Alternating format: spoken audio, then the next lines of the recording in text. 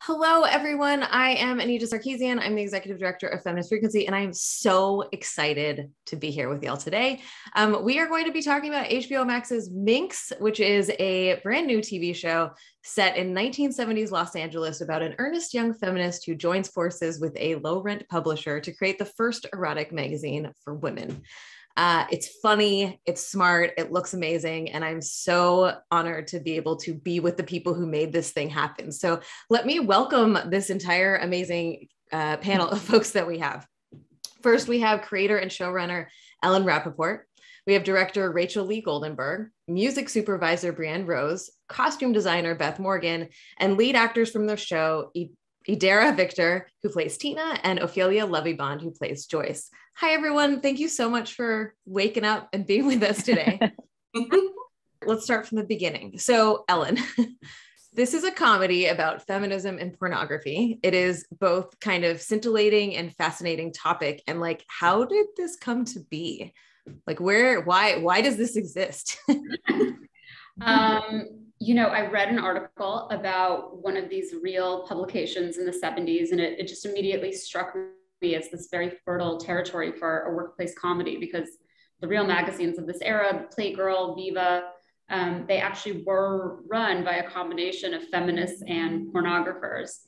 I kind of feel like if you read that and you don't think it's a TV idea, you probably shouldn't be a TV writer. It felt very clear, very obvious to me.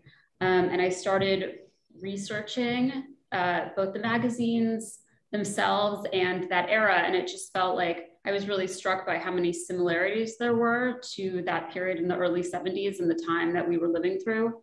And it felt like a very good way to talk about things that were modern, but kind of through this prism of a period 50 years ago. Yeah, I actually was going to ask that because I'm curious. I feel like a lot of period media has something to teach us today, right? There's a through thread. It's not just oh, look at those people who did these wild things back in the day. What is it that you feel like this story relates to us today? I think it relates on so many levels. The issues are largely the same that they were talking about then as we are now. I think, to me, it's kind of this classic story of, somebody who is smart and passionate, but has some entitlement coming into this place that, is populated by people who are not necessarily as academic, but have more life experience than her, and realizing she's misjudged them and they have more to teach her than she realized. So to me, that's kind of a classic story. And then, just kind of what it takes to be an artist and merge that with commerce also felt classic. And then of course, all the women's issues of the time are, still, obviously abortion is something that we're still grappling with today. And I think a lot of people are still talking about this kind of emotional labor that women take on. And that was very much a hot button topic then. So it felt like a easy way in, I guess, for a modern audience who might not have been familiar. Yeah, absolutely. And I'm curious, while we open up to the rest of the panel here, how did you put the creative team together for this show? I believe this is your first, you've been in Hollywood for a long time, but this is your first time show running. Is that correct? Mm-hmm. Can you talk a little bit about the process of putting this team together and what that was like? Yeah, it was mostly put together during the pandemic. For the actors, the majority of them came in read, and I think almost all of them read before the world shut down, so they had the benefit of reading with our great casting directors. And for some people, it was just very, very obvious that those were the people. Unfortunately, we weren't able to hire them for 7 months. So they had to sit around and wait, but I knew that we were hiring them. In agony, had to wait in agony.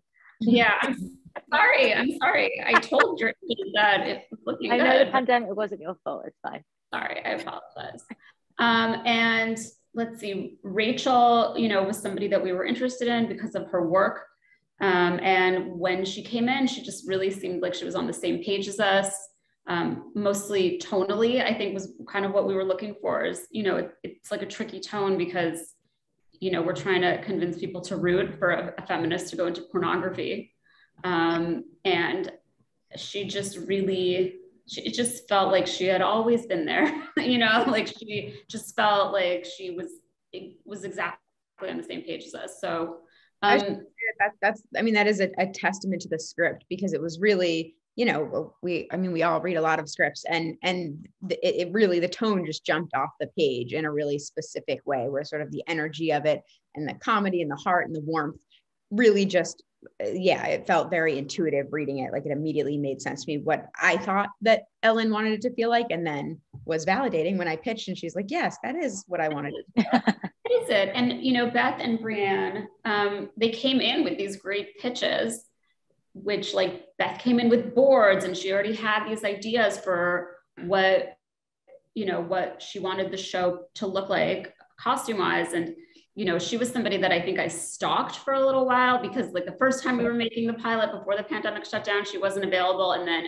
finally she was available because of a shutdown. And, you know, I was really determined to get her, to be honest, because I was such a huge fan of the clothes in Glow that she had done, which felt like they were period clothing, but it didn't feel like too pushed or like a joke. And it felt like a version of it I had never seen before. And it seemed like so much thought went into each piece of clothing from a character perspective of what that person was thinking when they picked out that skirt.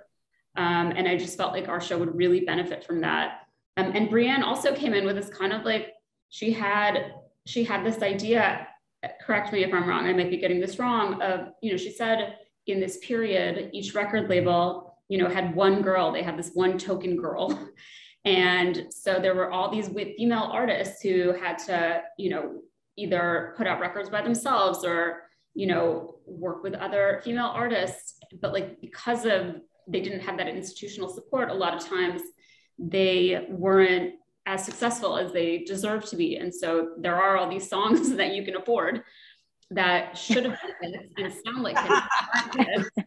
And so how great would it be to take those artists and kind of give them the exposure now that they should have had then. And it just felt like it really tied thematically into, you know, the bottom dollar staff and, like, a lot of underdog story. Yeah. And that's the pay equity issue that we're all as women still dealing with now, 50 years later, as you talk about the show dealing with current issues and Beth. And, like, that's a perfect example of how we're, as women, still fighting for that issue. Yeah. Wow. I wish I could spend hours with you all. Like, I have so many, I wish I could have been a fly on the wall of this production, because it sounds so incredible. And let's go to music real quick then, since that was the segue that was just handed to me. Okay. I'm going to say something that is totally not true. Music is, well, this is true. Music is my, sound design and music is, like, my most weak part of my understanding of creative process. So to me, in a lot of ways, music feels like a blanket that almost invisibly wraps around production, right? It kind of, like, locks it together. And I think it's because it's the most, for me, it's the most mysterious part of it. And I guess I'm curious about, part of what Ellen was talking about, of, like, how do you approach music for a time period where some people have lived through it. Many of us have a conception of what 70s music is, but like, that's not the reality of the time period, right? So how do you match, like, being, and did it matter about being authentic to the 70s versus the vision that Ellen and Rachel were bringing forward versus like the tone of the show itself? Yeah, it's such a great question, because I think they had created such a strong aesthetic with the way that the script was written, with, you know, bringing in these great actors and having all of these pieces together. So I think the aesthetic was really in place by the time I came on board in terms of what it looked like. So we just had a lot of conversations about what it needed to sound like. And I think we did want to focus on having a lot of female artists, because we really wanted Joyce's vision to be represented. So we had a lot of, you know, we talked about, again, the underdogs and bringing in artists who were not recognized at the time in the way that maybe they should have been. artists that struggled, artists that, you know, just weren't, you know, they just, there's a lot of male artists at the time that were really getting a lot of attention, but we wanted to kind of shine a light on a lot of the women. So we were able to, I think we were able to do that. We brought in so many amazing different artists, and we had a ton of music, and Ellen's vision was really not to have a composer. She didn't want it to feel like there was score leading us emotionally. So I think that was really fun for us to be able to just say, all right, let's get a ton of great music in there that we can lean into, that feels authentic and feels, you know, of course everything is very era specific. Everything is 1972 or before. Yeah. And it's such a fun pocket. That pocket of music is just, it's like a dream to get to really focus on that. Yeah. And I love that the spirit of how you approached it is kind of the spirit of the message of the show too, right? Like that's really lovely. Okay. So the underdog thing makes me think also about the show. And mostly Idara, to you, of like, you know, there's this ragtag group of outcasts, right? Like they're just, you know, and of the time, right? So we're talking about like BIPOC folks and queer folks and sex workers and like working class folks in this space where they all created this kind of messy found family of outcasts. And when I think about your character, Tina, I feel like she is like the kind of unsung hero of this space, right? Like she is running everything, managing everyone's feelings, running the business, managing these huge personalities between Joyce and Doug. And like, you still so much hold your own in this character. You still have so much presence on the show, despite almost like the idea of the character is almost background. I'm curious how you like navigate the identity of who Tina is and how you approached that character in this space.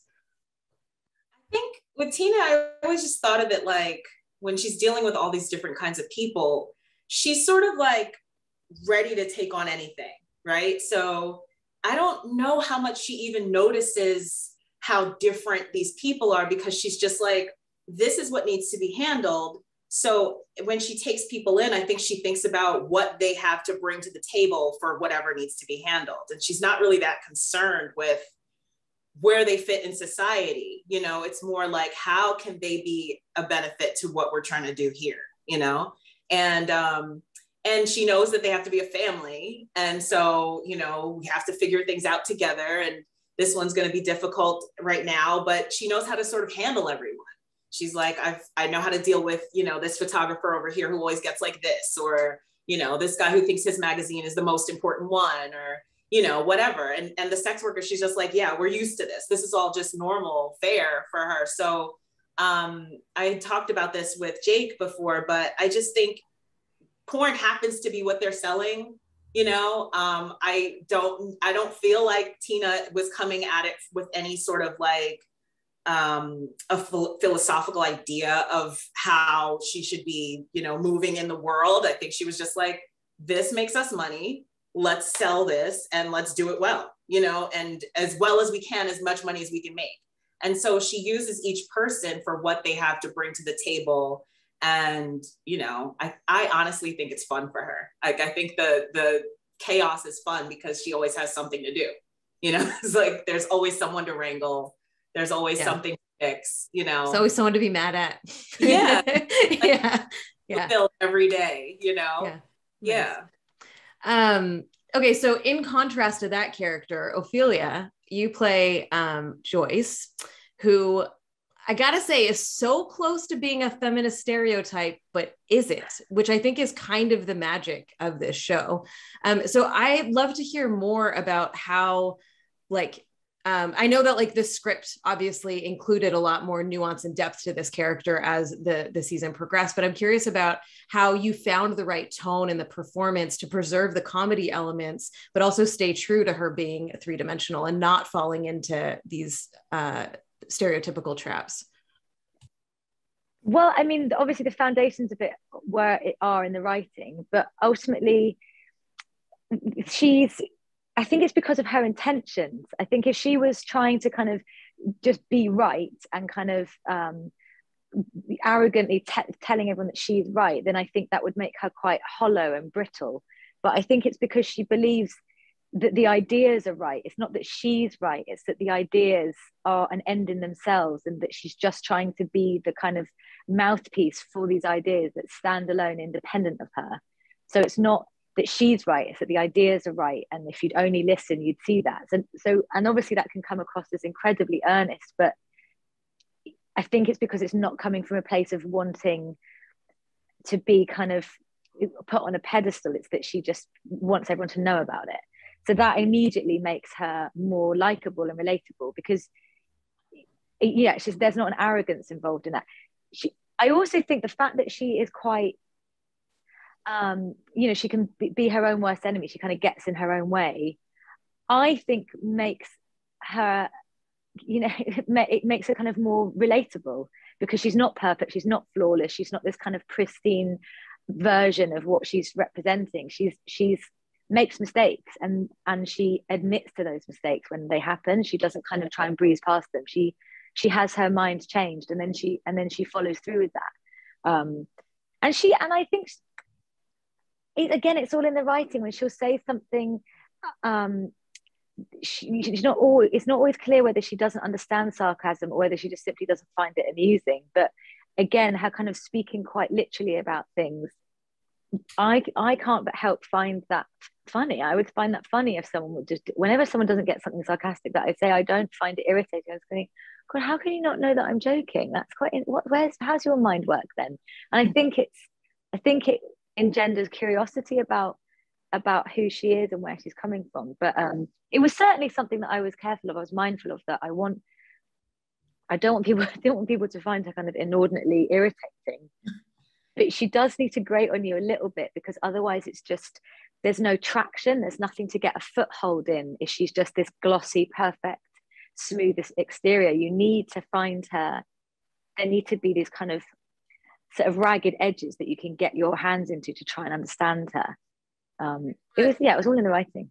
To Ophelia's credit also, that like something that Ellen and I talked about from even her first audition tape is that she does like 8 things at a time in a way that I haven't seen.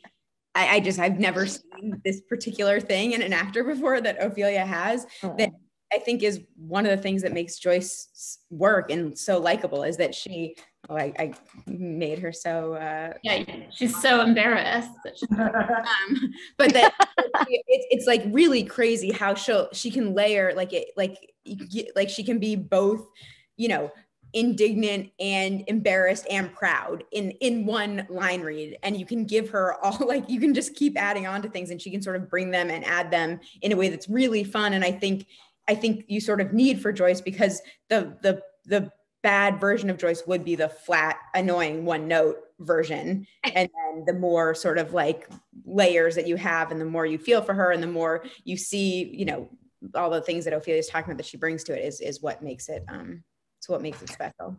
Yeah, I would say it's an incredibly hard part. And it's really hard to find the likability in her, because she can be entitled and judgmental, and Ophelia just nails it. I think you find yourself really rooting for her and liking her despite some super insane things that she says and does.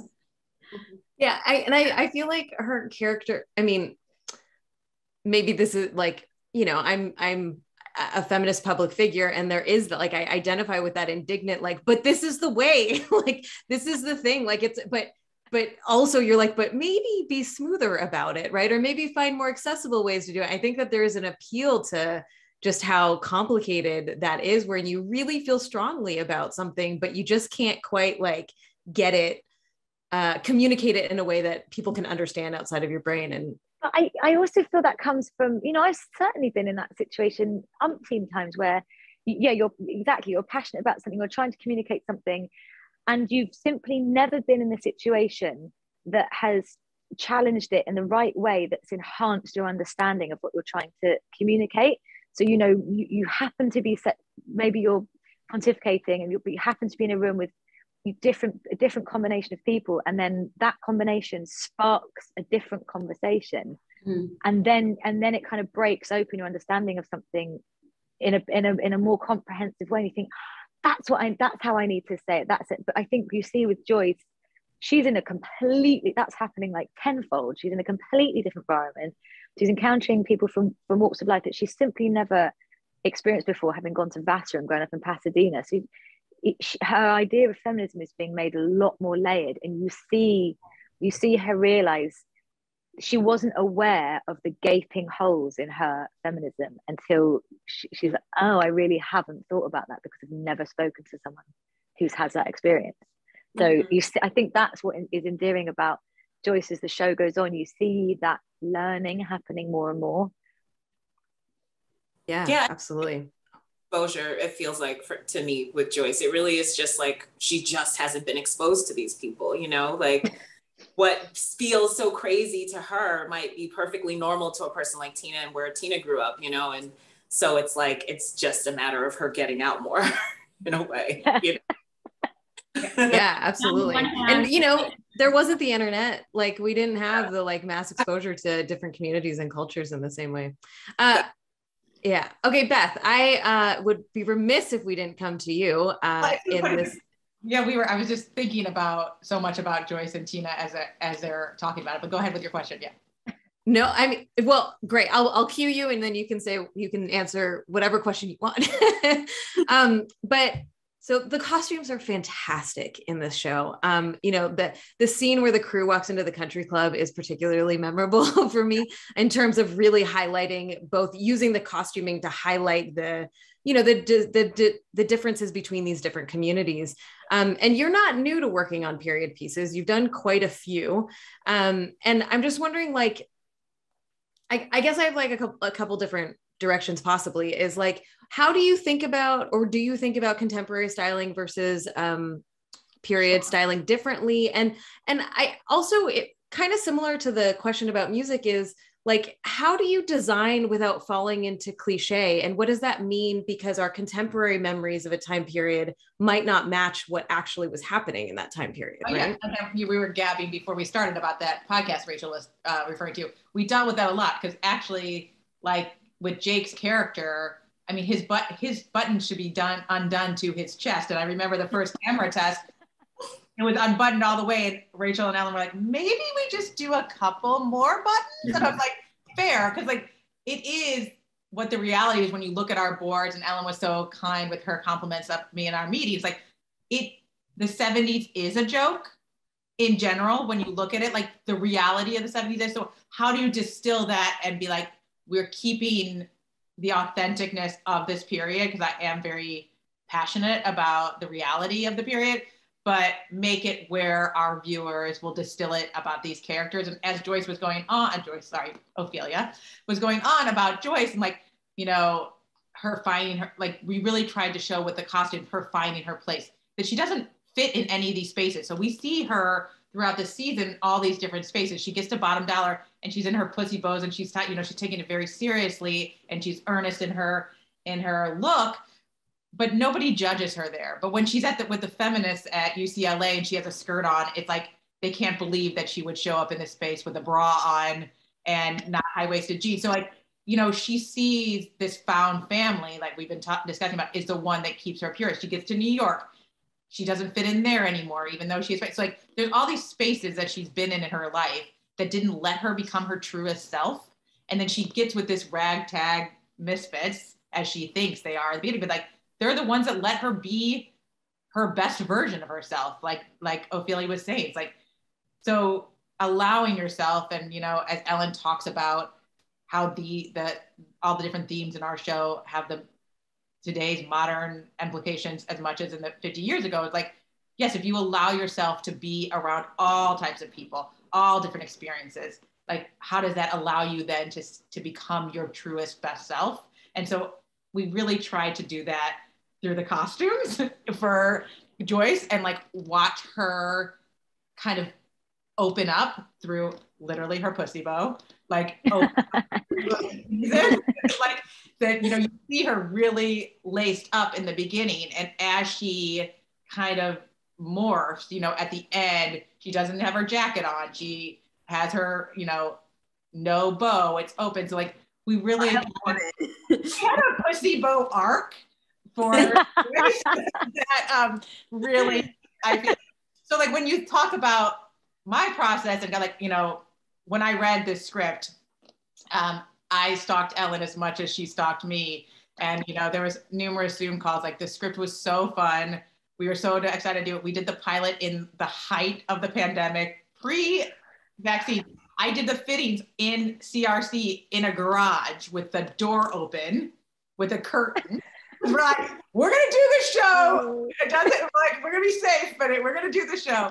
So like, you know, but the idea of being able to tell these stories through period costumes as opposed to contemporary, to, you know, address your question, is like we have the benefit of hindsight when we're dealing with period costumes, where we can really distill like, sure, here's the J.C. Penney catalog from 1971, but like, what do we really remember this? The high socks with the stripe, the high-waisted pants, the tight t-shirts. Like, sure, there's some ruffles, sure, there's big shoulders, but like, what do we, as, you know, having the benefit of looking at it from 50 years later, distill that made the impact? And so yeah, that's really fun as a researcher and a creative person and like a human in general, to be able to go back and study. And then on top of that, bring that into the characters of the time. And like, yes, Tina's experience as a Black woman coming into this space is very different than Ophelia's as an entitled white woman. Like, Tina's one of the only people at Bottom Dollar that dresses in more of a professional look. And when we see her at home, she's at ease. She's the first time she's in pants. So like, that would be the truth for most people of color of that time, right, where all the other white girls are in jeans and t-shirts. And like, so, you know, it's those little nuances that we try to do to talk about how people of all different backgrounds came together in this like beautiful, weird space. Yeah. And, you know. And this is such a, not that anyone in this audience doubts that costuming is important, but it's such a compelling argument for how costuming is such a critical part of storytelling, right? Like the costumes are telling a story, just like every other part of production is so essential to bringing the whole thing together. Rachel, I would be remiss if I didn't ask you about penises. So I'm going to do that. About penises. Yeah. I mean, it's such a, so, okay. But I do have a serious question around it. So for folks who haven't seen the first episode, there is just this like extended montage of penises. I'm actually really curious. I think it could have been longer. I think there was sure. cut. We had a longer cut, and then it was too long for some people. I am so curious about how that's casted, but we don't have to talk about that today. But I was thinking about how like there has been a increase in conversation around on set safety, especially around intimacy, around nudity, around making sure folks feel safe and comfortable. And like, that seems like a vulnerable thing, right? Both for the people who are naked and also for everyone else. And I'm just wondering like, how did you think about approaching shooting that, and what set life was like, and how you made sure that people felt safe and comfortable? Yeah, well, it started with an intimacy coordinator, which I think people are sort of familiar with now, but it's someone like a stunt coordinator, someone who comes in and sort of makes sure that everyone feels emotionally and physically safe with any nudity or any sexual situations. And so we had an intimacy coordinator who was sort of who I spoke to extensively and who was a resource for all the men that day. But, you know, the nice thing about this set and this team is that it really is a pretty warm and comfortable set. And so the hope was just to bring that energy to those guys on that day. So, you know, so starting with their fittings with Beth and, you know, and all the way through, you know, trying to make it make it sure everyone's comfortable, but not make it have a heaviness or like this is a serious sex scene we're doing. It was really like, this is supposed to be fun. This is, you know, as written in the script, it has sort of a joyous element to it. And so all the guys came to set that day, you know, fully clothed, and the intimacy coordinator and I had a chat with them, and we're just like, hey, this is, you know, because all they knew was they were going to be nude, but they didn't have that much context. So we explained, you know, this is a penis montage. If you can picture like an audition montage for like a talent show, it's supposed to be that sort of feel. So if anyone has like any weird tricks, we would love to see them. If you have anything silly you want to do, we'd love to see it. And if there's anything you're not comfortable with, let us know. And, you know, and some people had concerns and boundaries and expressed those, and that was fine. And then some people were like excited to do whatever weird thing and just got creative in there. And so, you know, so it was, I think it was a combination of making sure that we had the safeguard of the intimacy coordinator, and then just not, you know, like I feel like in general with sex scenes, and maybe also, or any nudity or sexuality, I'm sure that the actors can talk to this as well. But I think it's like a combination of making sure everyone's boundaries are respected, but not putting that heaviness into it. That sometimes I feel like I've had experiences where actors are feeling less comfortable because it feels like you're sort of saying, we're doing the nudity now, guys, everyone. And it like sort of makes it feel like a bigger deal. And so I think it's like, again, with boundaries and with the like sort of, but making sure that it doesn't have to be like, everyone should be terrified of this because it's bad. We're doing something bad, but we're going to do it. Yeah. Right. Yeah, that's a really good point of how you can you can do the opposite of what you're trying to do by being too aggressive about, like, you can set boundaries in a way that also makes everyone feel comfortable and at ease, right? As opposed to like really, yeah. You said, I don't know why I'm repeating what you said. That was great. It was so fun. Like it's the script, like the way it described the dick montage, it just also felt so light and so fun. I remember reading it and be like, this show is going to be so much fun. And I like my supervisor at the time that did the pilot is a gay man in his 60s. I was like, you have to read this script. It is the most fun I've ever read. And like, but the lightness, I think that Rachel was able to continue on the set really did start with the script. It really did. Like I remember reading that in the pilot, and that you suddenly see, and now we have a dick montage, and it was written like something like that, and I was like, of course we do. I mean, of course we do. It's completely fitting, and it didn't kind of, you know, you can imagine those words written on a page. You can be thinking, oh God, what am I reading? What has this suddenly descended into? But it wasn't at all. It was like light, and it was kind of celebrating the human body, and there's nothing bad about nudity. It's not like shameful or bad, it's natural. And it felt like that. It was just like, here's a penis, and here's lots of penises, and look how great and different they all are, yay. It felt like that. And then on set, it also felt like that. We were all incredibly professional, and you know, but we weren't, you know, it wasn't like we were kind of attending a funeral. There wasn't kind of this somber kind of a feeling to the set. It was professional but still fun. Yeah, for sure. I actually was shocked how much attention the dick montage got, because yes, you know, it was this shocking thing, but because of what Ophelia is saying, like it felt like the most natural thing ever. And it felt like it made so much sense for this show in particular, you know, when you're talking about feeding a dog medicine with peanut butter, you know, it was like, oh, what a smart way to do that, you know, about a show that's 70s porn. It's a male magazine. Like, yes, let's just get a deluge of dicks and then we're in. You know? Yeah. And I think a big reason why it was so still in this year of 2022 shocking to people is that you know, we have such an inequitable division of how we see bodies in media, right? Versus different types of bodies are more or less sexualized, more or less seen, more or less objectified. And so, you know, it was interesting to have something that was like caring and fun, and also, you know, like that wasn't exploitative really. I think really meant a lot to a lot of folks. Well, and even, all right. Oh, please. Just keep talking about dicks all day. But I feel like, I mean, even maybe Ellen, but I feel like I even had my own like sort of Joyce moments of being like, you know, oh, we're going to see like a lot of penises, and here we go. And then, you know, and it was one of those things where like if you think about it, many women haven't seen a lot of soft penises. Like I really had, like, even, you know, partners I have don't like generally not like staring at a soft penis in my life. And so it actually was like sort of interesting. And like, there's, you know, the line in the pilot, like the, you know, feel like the power to just look, what it was like that felt like, you know, real on the set. Being like, oh, wow. And now this show is showing us all these penises. Here we go. And like, and we're seeing that also behind the scenes. And it felt like interesting. Yeah, it was also like a way to celebrate. Yeah, but it also, like, as we try to always be body positive in our work, it's like another way to be body positive. And I think when we talk about body positivity, we often think about that through the female gaze and not the male gaze. And I think that this was like another great opportunity to say, like, yes, like, we're all beautiful in many different ways. Look at us, we're all quite different. Yeah, totally. And I think we tried 100 songs over that scene.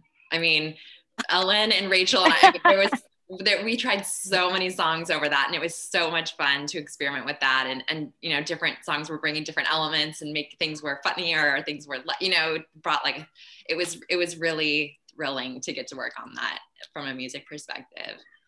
Nice. That is awesome. I think there's something really special about the fact that so many creative folks on this team are women, as we talk about increasing the roles of women and non-binary folks in Hollywood, right? To see how much ownership you all have, how much leadership you all have, and how you all kind of come together in this space. It's just, it's incredible to have to talk to you about and hear about your experiences and just talk to you about your work, right? To not be like, you are women in this space and talk about what that means, but to like really appreciate y'all for your crafts and your talents, regardless of gender. So thank you so much for taking time to speak with us today. Y'all are amazing. And I really want to wish you the best of luck during Emmy season.